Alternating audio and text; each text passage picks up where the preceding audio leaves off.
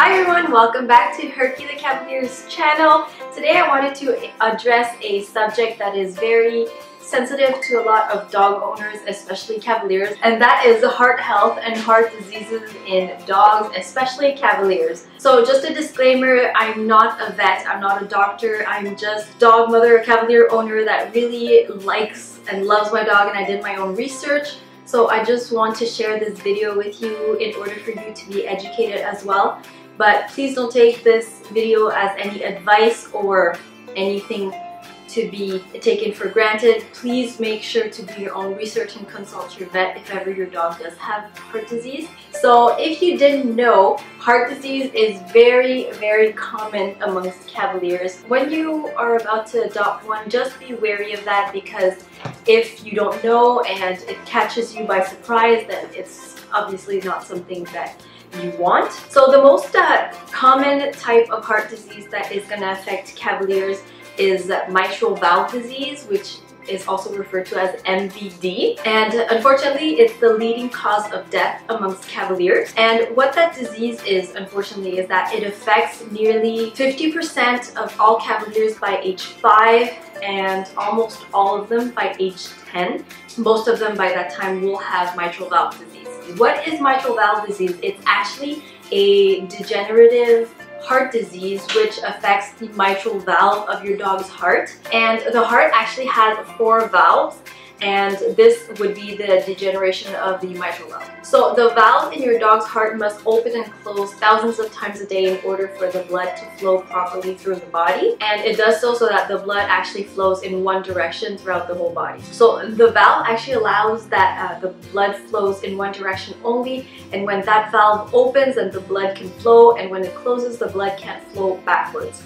So in the mitral valve, what happens actually is that the valve can't open and close properly, which causes the blood to flow backwards. And eventually when the blood keeps flowing back like that and the valve doesn't work properly, then it's going to lead to congestive heart failure.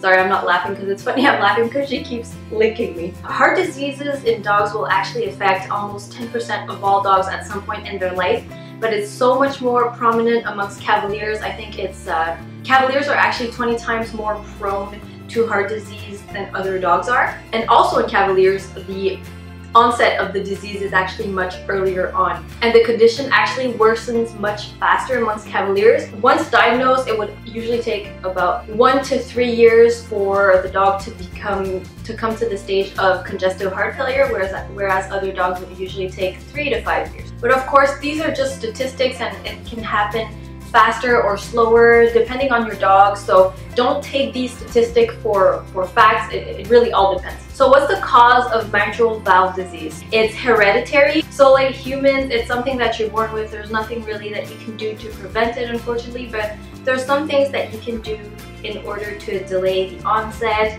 or to manage the disease. So the first and foremost important thing that you must do is screen your Cavalier for the disease, and that means that you should go to your vet appointment every year in order for your vet to diagnose for any heart murmurs, and heart murmurs would actually be a good sign for the vet to know if there's actually a potential for mitral valve disease or not. And once they're there, then they should confirm 3 to 6 months later if it's actually a heart murmur, and if it is, then you can take on the next steps in order to manage the disease. So after mitral valve disease is diagnosed, it will usually lead to congestive heart failure over time, and that digression will actually depend on your dog. It's not always the same with every dog, so just make sure that you keep going to the vet for the vet to do extra tests to know if the condition worsens, and if that's the case, then your vet will be able to suggest a method of medical or lifestyle changes for your dog in order to help manage the disease and the heart failure. So once your dog approaches congestive heart failure, the symptoms that you can look out for is restlessness. Your dog can pant really excessively when they exercise, intolerance to exercise, a distended abdomen. You can also see weight loss and a lot of fatigue and even fainting in some cases. So just be very aware of your dog's behavior and look out for anything that's out of the ordinary. And as soon as you see something that's not normal, you should go and consult the help of a vet. So what you can do in order to treat the disease, as I mentioned, it's degenerative hereditary disease, so there's not much you can do. Of course, there's surgery that's possible, but that is usually considered unrealistic for dogs since there's a lot of possible consequences, it's very pricey, and there's also not a guarantee that it would work. So your best way would be to either change the diet in order for the disease to degenerate slower. Get your dog on medication in order to manage the symptoms. So examples of some supplements and vitamins that you can give your dog is fish oils, coenzyme Q10, vitamin C, vitamin E, and there's also this other supplement called Antiox Ultra 5000. As for diet, just like humans, when you have heart disease, then you could switch your dog to a heart diet, which is low in fat, low in salt, high in fiber, just an overall healthier diet. You can switch and add some more fresh vegetables to your dog's diet. I know some people are also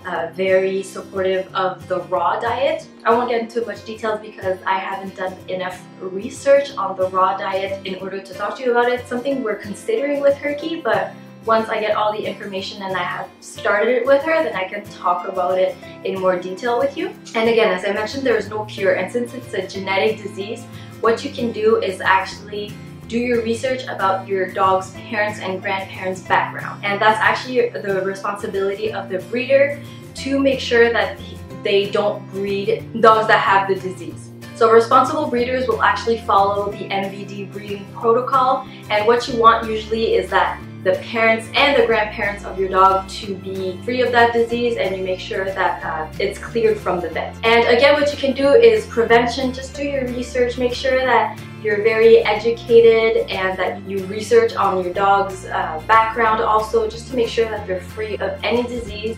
And what you can do is also change the diet, brush your dog's teeth, because health starts at the gums. Just like humans, if they have healthy gums, then there won't be any bacteria and plaque that can go into the bloodstream and cause heart disease. You can also exercise a healthy heart, so moderate exercise is always recommended. Oh, and make sure you go to your annual vet appointments.